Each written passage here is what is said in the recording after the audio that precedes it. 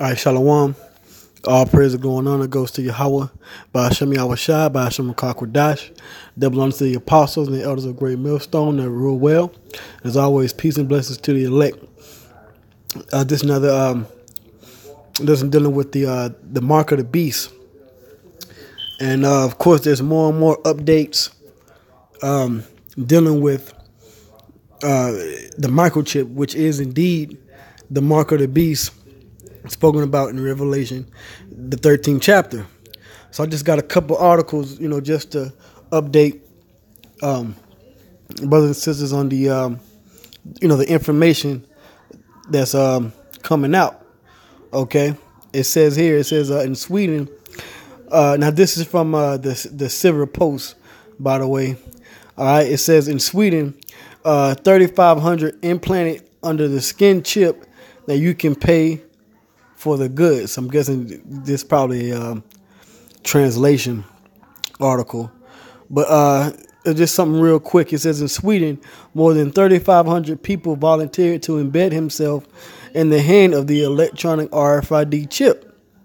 Implanted under the skin, the device allows them to open doors without keys, to travel on public transport without a ticket, and pay for purchases using hand instead of a credit card. All right. So you got more and more of these different websites and these different articles coming out, proving to you that in order to pay for things with your hand, you have to have this microchip. Okay. It's not a real long article. I'm just going to finish it out. It says, it was fun to try something new and learn how it can make life easier in the future, said project participant Swedish Ulrich Selling. Over the past year, Smart Implants has replaced her wallet and a pass to the fitness club. Okay, so this new Smart Implant, because you got smart everything now, smartphone, smart watch, smart car, smart house. Okay, so this new Smart Implant is basically becoming a new convenience for buying items. Okay, it says over the past year, Smart Implant has replaced her wallet and a pass to the fitness club. The developers believe that the chip is more effective than smartphones, which also began to be used to make purchases. Right. And, by the way, China, I believe, is the leading country with mobile transactions, using the smartphone. So, the only next possible step in order to upgrade is to actually get the RFID or NFC microchip to pay for things, and buy what you need, with your hand. Okay. It says some experts praise the innovation with skepticism, noting that in the absence of guarantees of confidentiality, such chips can become a nightmare for digital security. It says recall that in the Visa credit card will embed the fingerprint scanner. Visa believes that the new approach will quickly become dominant. Right, and these different, I'm not too sure about that, but these Visa cards, these debit credit cards, MasterCard, they all have these, they do have these EMV microchips, to where you can go to the register, pretty much any store now here in America, and it's pretty much becoming standard where you can either swipe your card or insert your chip into the chip reader. Okay. So the mark of the beast is definitely becoming mainstream, and soon it's going to be the new upgrade and the new smart device. Okay. And I had another article here. Let's see. From the right. Now this is from the Gothamist.com, and it says contactless subway turnstiles are here. Well, sort of. So it says you're one step closer to simply flicking your subcutaneous RFID hand implant in the general direction of a subway scanner, data harvester, and gliding aboard a high-speed MTA monorail to the stars. The MTA will begin a gradual 4-year phase out of the Metro card next year. And I believe brothers in New York have brought this information out. But nonetheless, the Spirit is, having me bring it out again. It says, and now the first photos of a turnstile with a cardless scanner, like this one at Penn Station, have been popping up on Facebook and Instagram this week. The MTA's forthcoming contactless turnstile system will support a custom smartphone app and cards with NFC technology. The app and interface are being designed by Cubic, which was awarded a $573 million contract to roll out the program last November. The scanners will be installed at 500 turnstiles and on 600 buses starting next May, and eventually accept both Apple Pay and Google Pay. So you can use your NFC smartphone or the card or even the microchip to actually pay for a bus pass, man. It says the MTA expects contactless payment to be system-wide by 2023, by which time the Metro card will be as quaint as a subway token. The MTA began testing the contactless turnstiles last fall in select stations, including Grand Central, Atlantic Avenue, Barclays Center, 14th Street, 7th Avenue, and Penn Station. These pilot turnstile scanners only work with the MTA's eTix app, which is meant to connect Long Island Railroad, Metro North, and subway riders. An MTA spokesperson confirmed that the scanners are being used for an employee-only pilot that is currently underway. Okay, so now this is just, an update on how more and more convenient the NFC, RFID, microchip technology is becoming convenient for, the populace out there. Okay?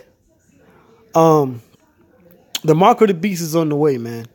If you can't see that the mark of the beast is the microchip, then you're a damn fool, man. Okay? ISUPK, IUIC, okay, they don't have the truth, okay? They don't have the truth because they teach otherwise when it comes to the mark of the beast. They don't have the truth, man, okay? The Israelite group that has the full 100% truth is without a shadow of a doubt Great Millstone, okay? The spirit of Yahweh Bashmi Awashai is resting upon the apostles, all right, and is being distributed through the measurement of faith, through the Holy Spirit, to the other brothers, elders, and teachers and prophets of Great Millstone as well, to push out this word as one body of Yahweh Shai, Hamashiach. We have the truth, okay? And it's becoming more and more undeniable. That's why you don't hear IUIC speak, on the chip. You don't hear Nate speak on the chip, okay? So if you're following these groups, ISUBK, talking about this an embargo or Christianity, no, man, okay? Here it is, the RFID hand implant within your hand is going to be used to pay for a bus or a train ticket in New York, where, these Israelite groups are mainly located, man. Okay? So what are they going to say when that actually goes widespread? Okay? What about those people over there in Sweden, man? Using the RFID implant, to pay for train tickets and things, man. Okay?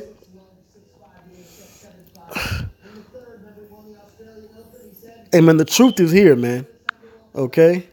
And I have one more article. Right now, this is from digitaltrends.com. It says, who controls the tech inside us? Budding biohackers are shaping cyborg law. All right, this came out July 4th, 2018.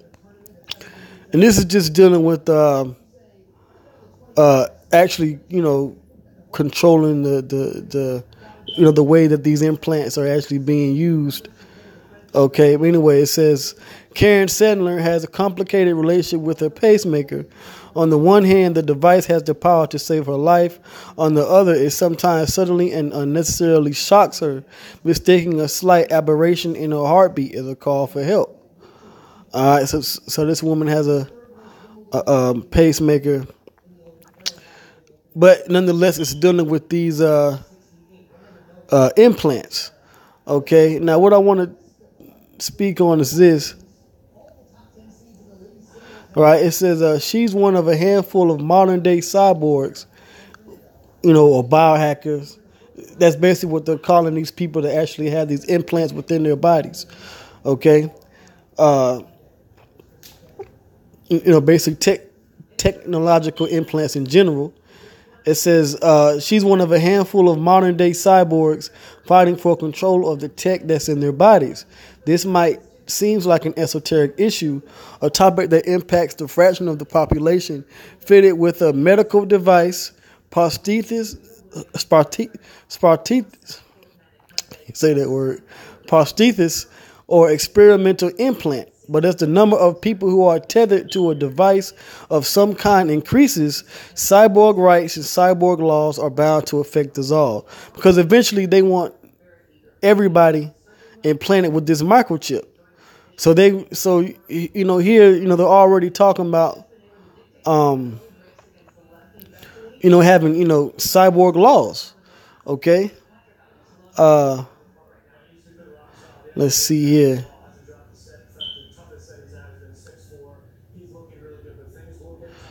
I just want to get, the meat out of this article.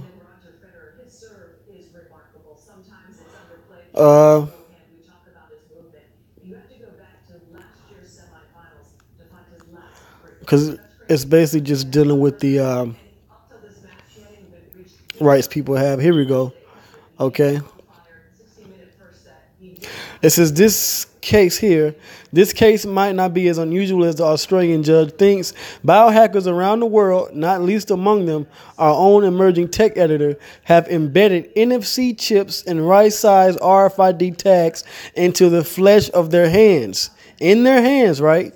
Using the tiny implants to open apps, unlock doors, and store personal data. Entire countries are even on board. Last year, Sweden, once again, Sweden is being used as a main example. It says Sweden began a trial using NFC implants for public transport. Around 1,500 test subjects had an NFC chip, and now it's about 3,500. It says embedded under their skin, enabling them to check in at train stations simply by swiping their hands. Implants and other physical modifications are interesting because the body is in many respects a protected space under our laws, Chung says. We are going to see the emergence of a lot of gradations in that protection. So basically they want to come up with some kind of laws or regulations to deal with people that have these implants, man. Okay? So it's basically becoming a important topic in the technological world, okay, and going beyond. But that's mainly the point. I'll leave links to these articles, and if brothers want to read them and go into further information, I'm not going to bring out the scripture. Revelation 13 and 16 and 17 are the main scriptures that we all know by heart. Amen. The mark of the beast is definitely here, and soon it will be mandatory. All right. And when it does become mandatory, us of the hopeful elect and the elect in general, as Scripture states, are not going to take the chip, because the Lord Yahweh is going to destroy you. All right. So this has been the mark of the beast. All praise and glory and honor goes to Yahweh Basham Yahushai by Hashem Rakakwadash. Double honors to the apostles and elders of Great Millstone that puts the truth well and has taught me this truth.